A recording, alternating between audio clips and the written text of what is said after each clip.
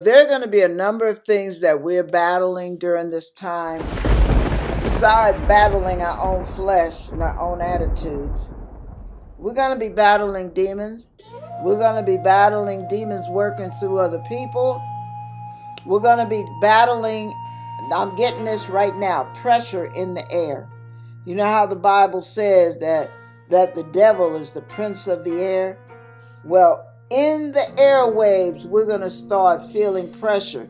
And like Lynn was talking earlier, and I've mentioned many times in the past, when that pressure, when that depression, when that anxiety, when all this comes on you, you got to take authority and rebuke it. You don't have to let it sit in your house and torment you, because it can get in there. Just as quick as it got in, you can get it out.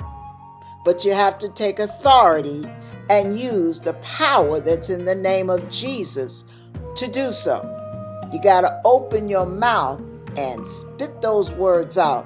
I command you to leave my house. You're trespassing.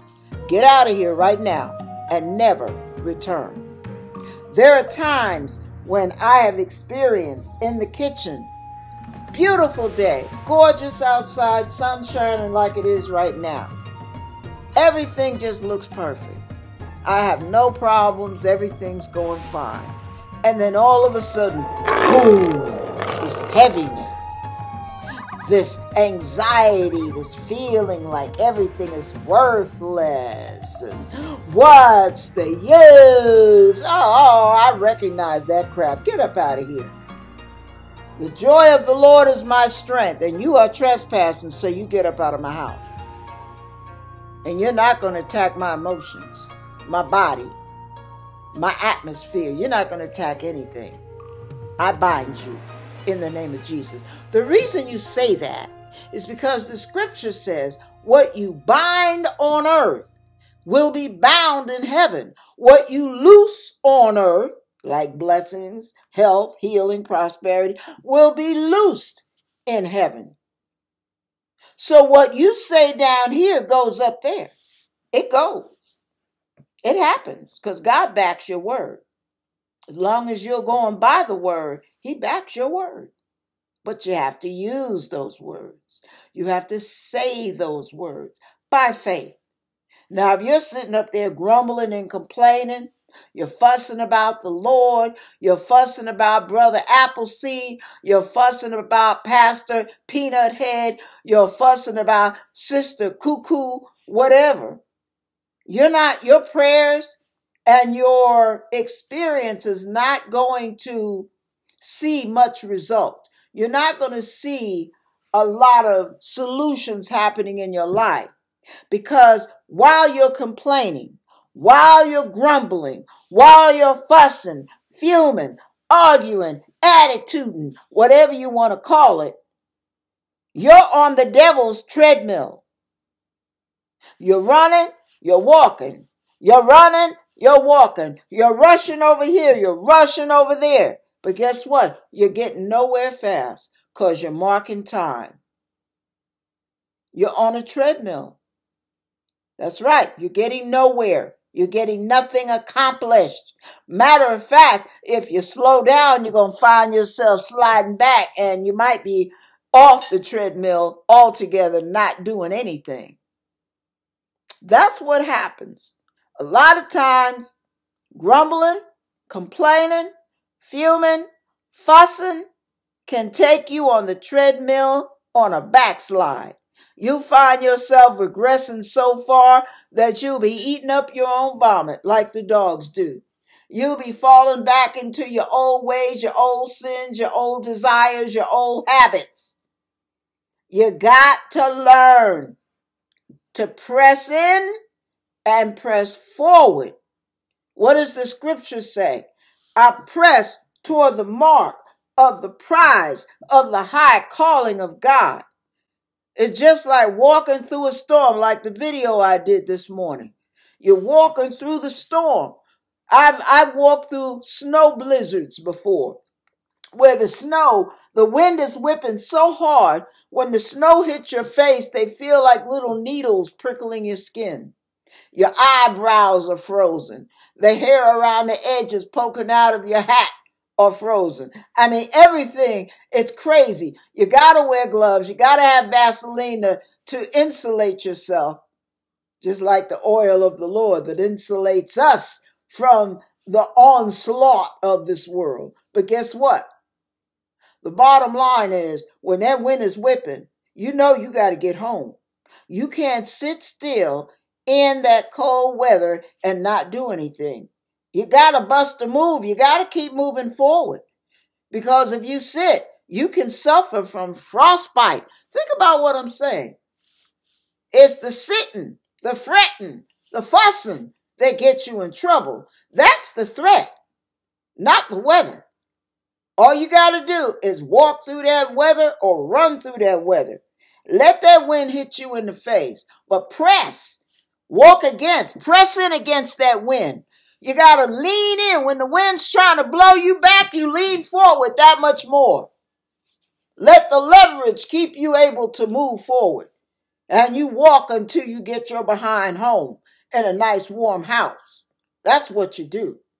See, a lot of you, when the wind starts blowing on you, when things start kicking up and all hell starts breaking loose all around you, and your boss is acting like an idiot, and your co-worker is hollering and fuming and fussing, and this one over here is panic stricken, and there's chaos over here, confusion over there, there's anger, there's strife, there's backbiting, there's bitterness, you got stuff going on in your family. They're fussing and fuming. They're mad at you for this and you're mad at them for that. You're mad at the pastor because he didn't let you do this, that, or the other.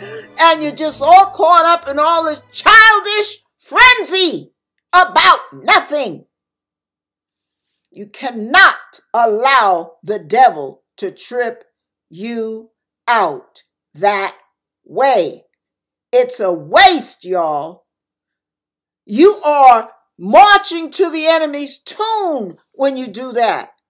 Because when you march to the enemy's tune, his goal is not only to steal, kill, and destroy, but he accomplishes all of that by wearing out the saints. That's word, y'all. Don't let him wear you out. Rest in the Lord. Wait patiently on him. He will renew your strength. You got to practice the presence of God. In his presence is fullness of joy. Not in the presence of him, her, and them. In the presence of God. Because God is your strength. All right. So, we have to learn where we're going to put our focus. What are we going to lean on? We lean on God. We lean into the storm. We brush off and forsake all the strife that's in the atmosphere. We rebuke, shut down, bind, cancel all the assignments against us so that we're not going on a yo-yo ride and a roller coaster emotional journey of happy, sad, mad, upset, depressed, happy, sad, mad. No, the Bible says a double-minded man is unstable in all his ways. So you cannot be double-minded. Fretting 1 minute, faith in the next. Doubting 1 minute, believe in the next. Praising God 1 minute, cursing him the next. You cannot go through a life like that. It is torment, utter torment. And all you're doing is you're dancing to the devil's tune on the devil's treadmill. Don't let him waste you like that. Don't let him wear you out. Don't let him accomplish his goal. No, kick him to the curb. You got everything in your arsenal to do so. You hear what I'm saying? We'll deal with spiritual warfare on another day. But for today, it's a matter of, as the word says, if you keep your mind stayed on him, that's capital H-I-M. That's capital G, capital O, capital D. I like to put the capitals on all because he's God. When you keep your mind stayed on him, what does he do? He will keep you in perfect peace. That's what he does. But you oftentimes keep your mind stayed on all the crap that's going on down here, don't you? Yeah. See, sometimes we our flesh and the little demons that manipulate us and the little familiar spirits that came through when we came through our mother's canal. Sometimes we almost take pleasure in whining and crying and fussing and complaining. We take pleasure in that. We cannot allow ourselves to be a funnel for the devil and his crap. Don't allow it. You are housing the Holy Spirit within. What are you doing allowing the devil to come in and sup with you? What are you doing allowing the devil and his little imps to express their nastiness through your being? Why would you even do that? Some of you do it through internet, porn, whatever you want to call it. I'm not going to go down the list because I don't even want to give the devil all that glory. But the bottom line is, you know your little area, your little drugs of choice. You know what you like to dabble in. Witchcraft, tarot cards, gossip, backbiting, whatever, sowing discord. You know what you like to do. But see, what you're doing is you're dancing to the devil's tune. So you have to remember that patience shuts your mouth. When he says, be patient, therefore, brethren, unto the coming of the Lord. See, the patience that you live by through the power of the Holy Spirit, that level of patience will stop you from getting upset. That level of patience will give you self-control. You keep your mouth shut. When you want to go blab about brother or sister so-and-so, what they did, what they didn't do, how they did it, how they look when they did. If you're really patient, you won't need to do that.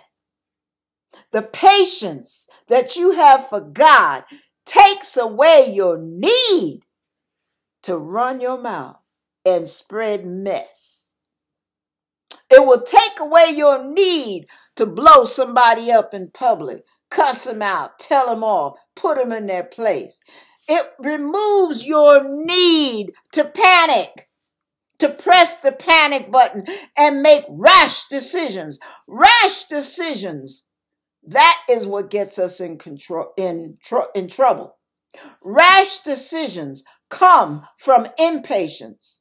Rash decisions come from doubt and fear.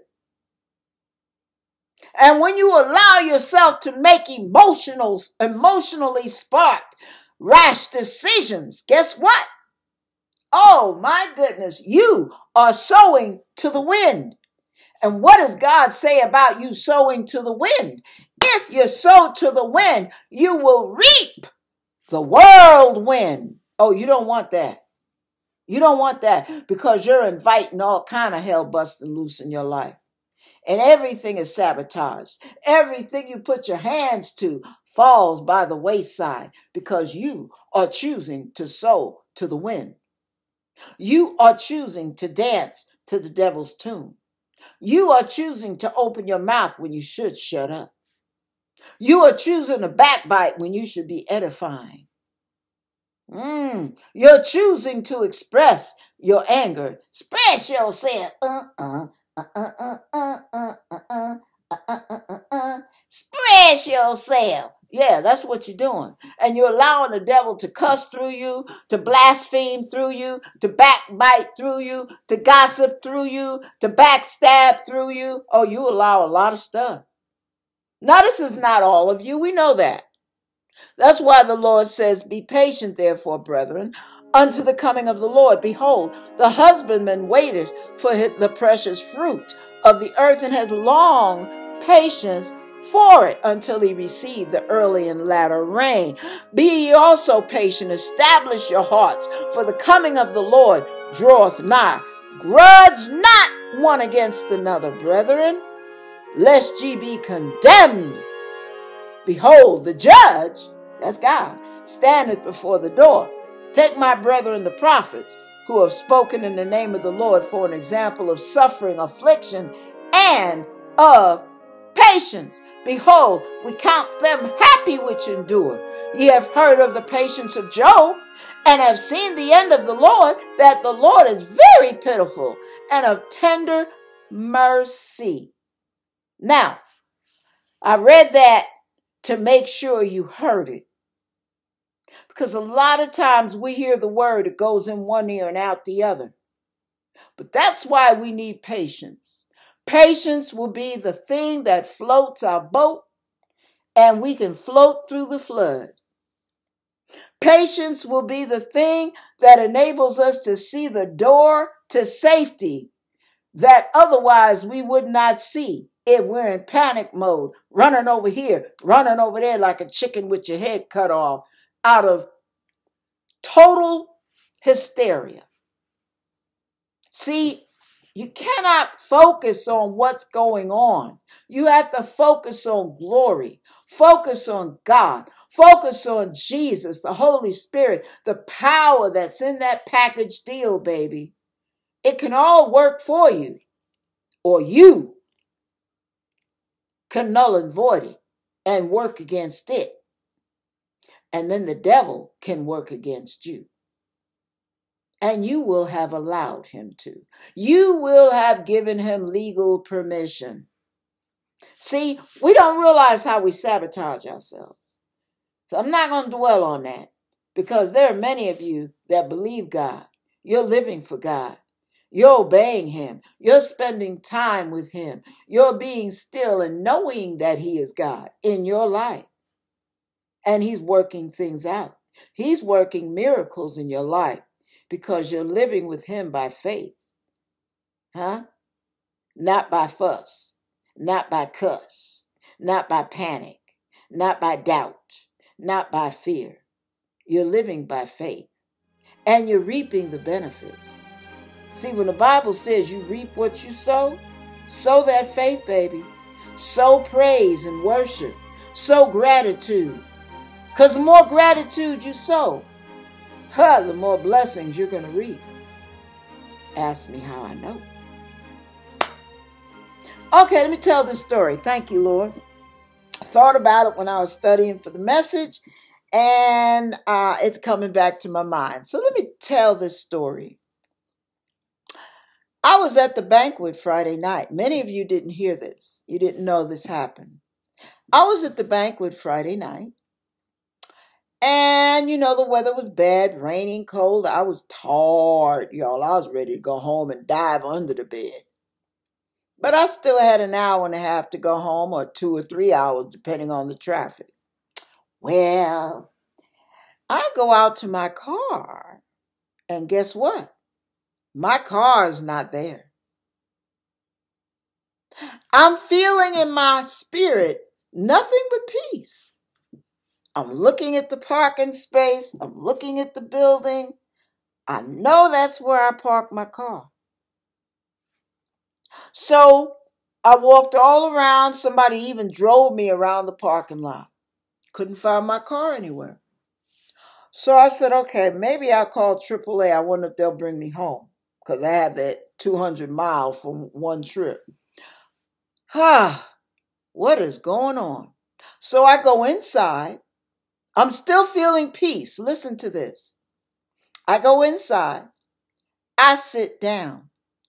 And I looked up and I whispered to the Lord, Lord, how are you going to handle this? What are you going to do with this one? Thank you for keeping me in perfect peace. I'm not upset. I'm not worried. But I do want to go home. I'm exhausted. The security lady comes And I asked her why my car isn't there. Did they tow it? Could she check and see if maybe I forgot to put my handicap sticker up, blah, blah, blah. She checks. She comes back. About 15 minutes later, y'all, I'm exhausted. I'm ready to go to bed. Graduation, and this had to happen. Satan's always trying to throw a monkey wrench, even in your festivities. All right. So I'm sitting there, still in perfect peace. I'm not even upset. I'm just tired. I want to go home. And I'm trying to think, where am I going to sleep? Is somebody going up to the Apple Valley area? How am I going to get home? So I'm sitting there, and she comes back 15 minutes later. I was wondering if she even, forgot about me. And she said, oh, by the way, we found your car. And I'm thinking, uh-oh, where is it? But I'm not fearful. I'm like, let's see what she's going to say next. She said, you see, we have 2 parking lots. And if you don't know the area, they look identical. She said, your car is parked where you parked it. It hasn't been broken in. It's fine. I'll take you there. I'm thinking, I know when I walk in a building how to find my way around. How did that happen? She walked me to the car. That parking lot and the building looked exactly the same as the side I was on where my car looked like it had been stolen. Isn't that crazy? So I said, okay, Lord, you already had the solution, but you kept me in perfect peace. That's the miracle, because I am very emotional, y'all. You have no idea how much God keeps me under control. I'm very emotional. I'm easily panic-stricken. But since I've been walking with the Lord, my life is so much sweeter, so much easier, so much stress-free. It's so stress-free. The miracle of emotion he works in me, because I lean on him. I can't afford to lean on me. I break, but he doesn't. So I was in perfect peace. I wasn't fussing at the Lord. How you let this happen to me? I'm just saying, okay, let's see what your strategy is. What are you going to bring out of this experience? And there was my car. And I was able to get in my car and drive home and dive under the bed and get some rest. Much needed rest. 3 hours drive, but I got there. So my point to you is, life happens. How are you going to respond to it? Are you going to patiently wait on the Lord? Oh, Lord, thank you for that song. There's a song that says, keep patiently waiting, because I know he'll bring you out. Don't be weary. Don't be dismayed. God's going to wipe all your tears away. He knows all your suffering. He knows all your pain. He knows your every weakness. He knows about the strain. He's bringing you out. He's bringing you out. I don't know what you've been going through. I may not know what it's all about, but he is bringing you out. I don't have a doubt. Keep patiently waiting, because I know he'll bring you out. God bless you as you wait on the Lord. His redemption draweth nigh, whether it be the second coming or his rescue. Either way, he's going to show up on the scene no matter what you're going through.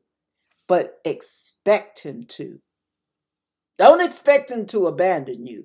Expect him to show up and show out. Amen. God bless you.